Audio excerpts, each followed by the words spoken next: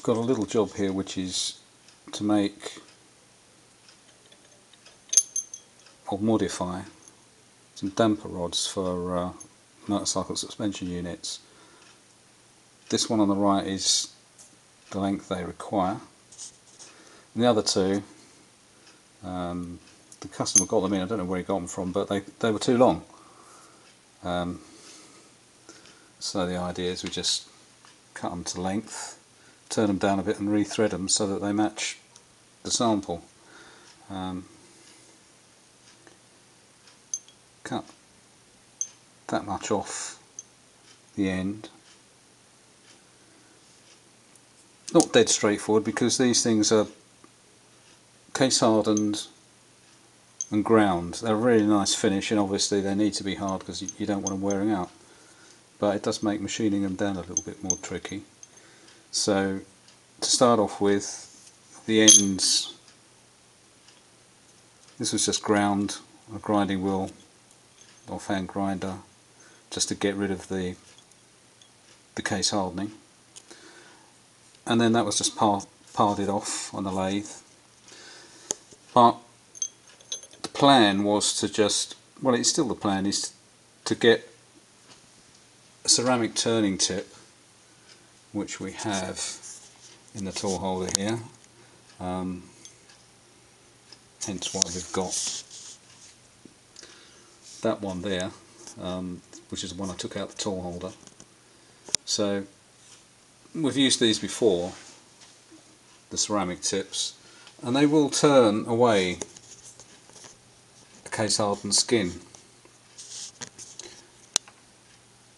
and that was not going to be too difficult, we hoped, except that having this just in a standard 3-jaw chuck,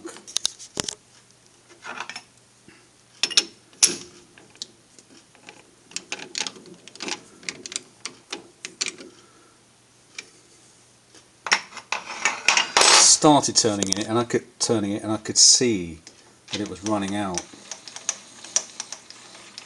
and put a clock on it.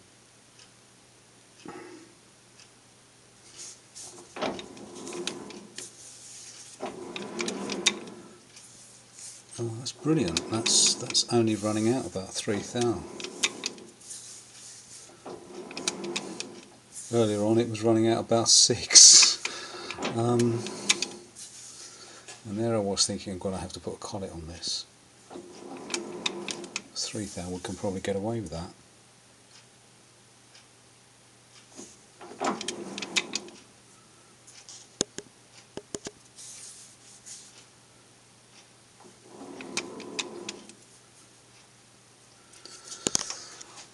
Let's make sure we've got this in the chuck properly and double check it.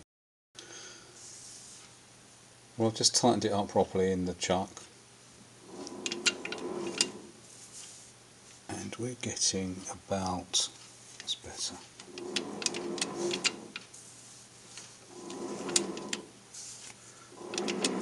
three and a half thou run out, something like that. I'm thinking we could probably live with that. This end is where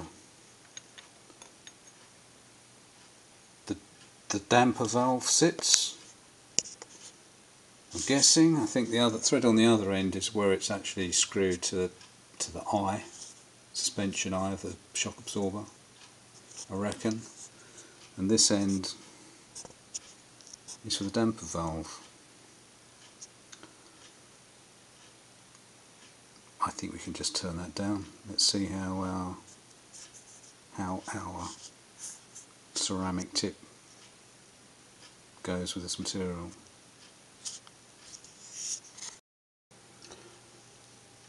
Well, I've got a backstop set in the lathe spindle so that the piece only goes in a certain distance, and this is our sample, and I've got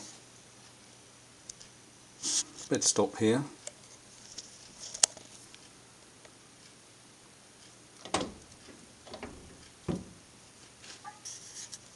so that should give us our length. What I need to do is change the sample piece out for the proper one.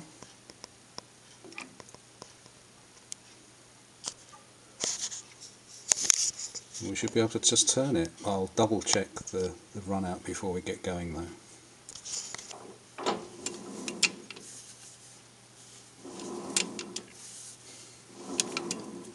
Well, we've got about between 3 and 3.5 thou total run out here. And do you know what, on an old 3-jaw self-centering chuck, that's not too bad, and I would have thought that's going to be good enough for this. I was going to take the chuck off and put the Collet chuck on, but for 2 pieces that's a lot of faffing around. So I think we'll go with this. Let's see.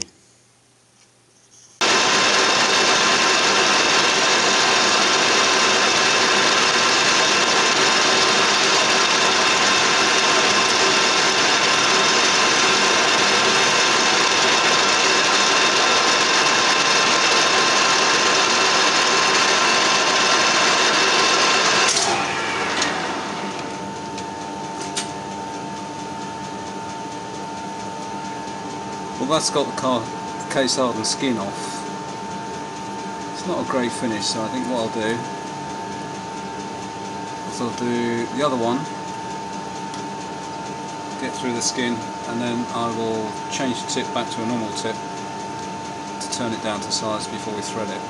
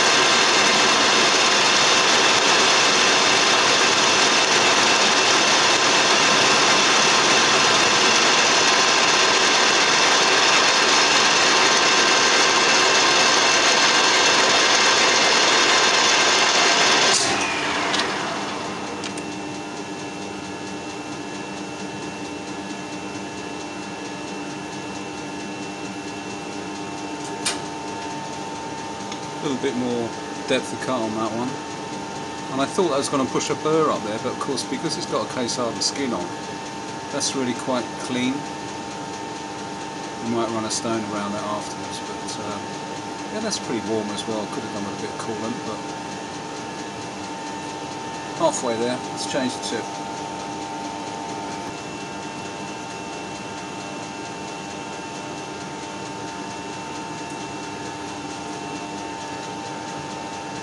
See that is that's chipped somewhat, and there's only one decent corner left on it. Got a little chip on that corner, hard to see, but it's there. And that, yeah, on that side, oops. So we've got one decent cutting edge left on this, but standard CNGs.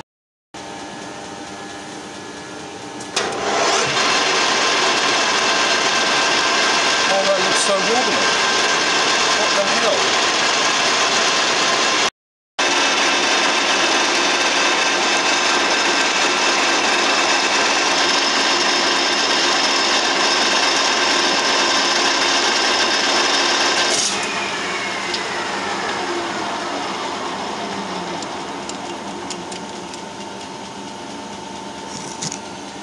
Well, you can see the run out on that.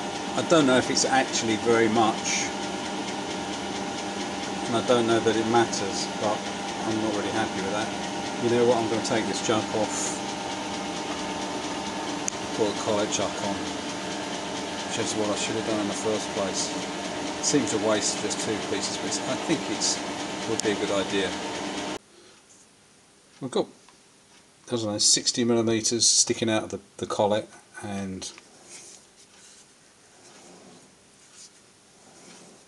we've got thou run out showing total. So that's a bit better than we were getting in the chuck, and I hope that if we move this in closer to the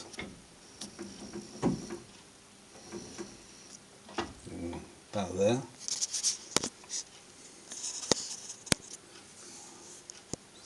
we can actually see the dial.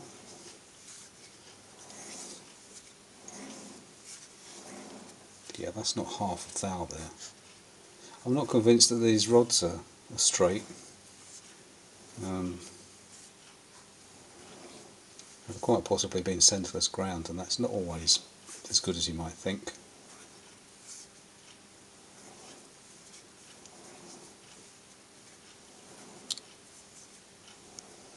But that's a heck of a lot better than in the chuck. So, let's get our clock out of the way.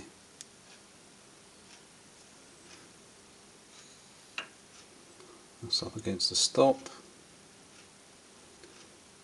It was a bit closer to the collet than it was against the chuck, but still, it should still work okay. That to there. If we dare try and put the clock on it again, just to see. I mean, if it was good before, it should be good now, but let's just double check.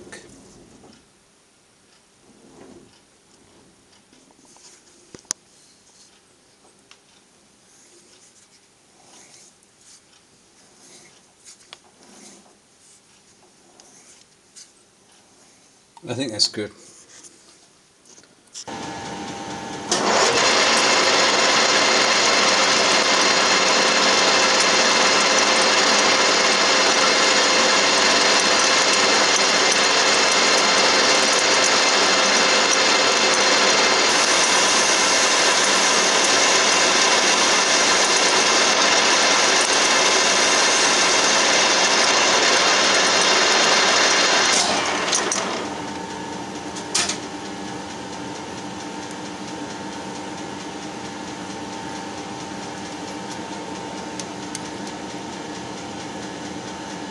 I'll do.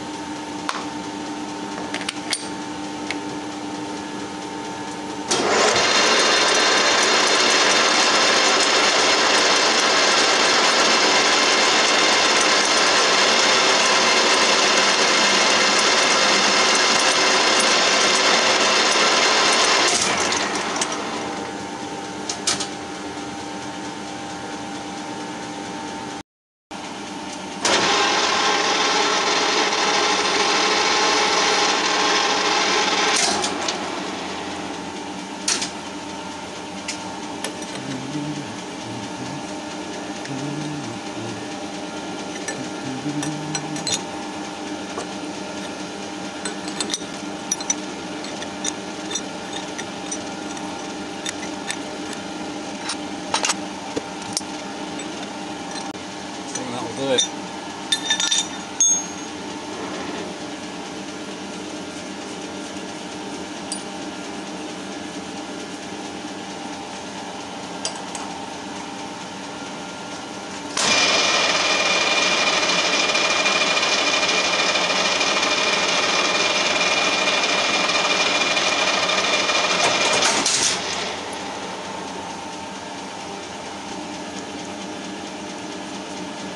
That's okay. It's a good job I double checked that. Last night I picked up was 8x1. It's fine. Right.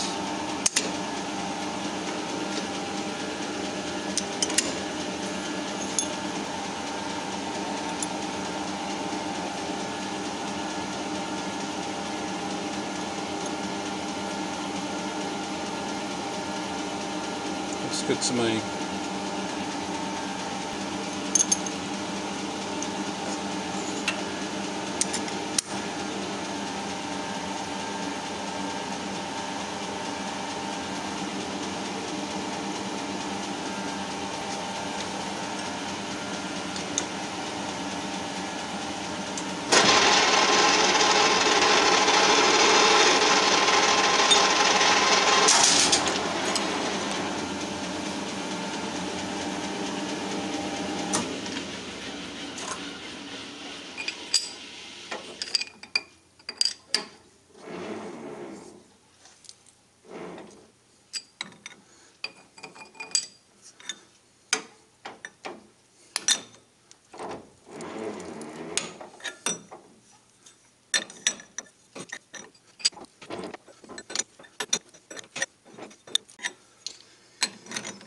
you're brave, you can do this with the power on, but I'm not not for this bit, especially since I don't know quite how much I'm doing.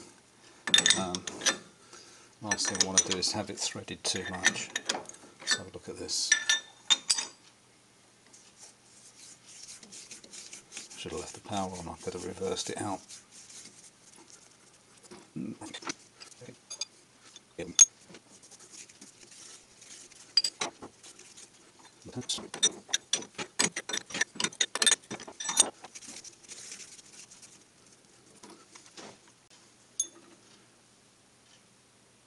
That's about it.